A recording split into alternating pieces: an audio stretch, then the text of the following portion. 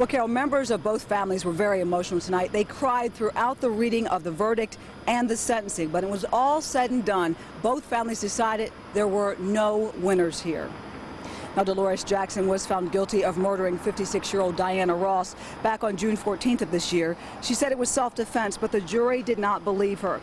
After the verdict was read, Jackson spoke to the victim's family, asking them for forgiveness, telling them she was so sorry. She also told them she did not mean for this to happen.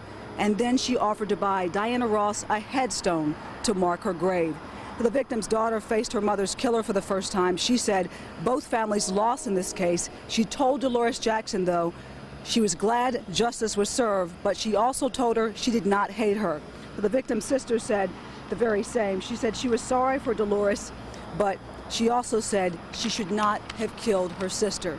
Now, Jackson received 15 years to life for the murder conviction in this case, and she received 36 months for the tampering with evidence case. She received credit for 147 days that she's already served and was immediately taken back to the Butler County Jail before she's eventually taken to Marysville to begin serving her sentence. Reporting live in Hamilton, Natasha Williams, 9 on your side.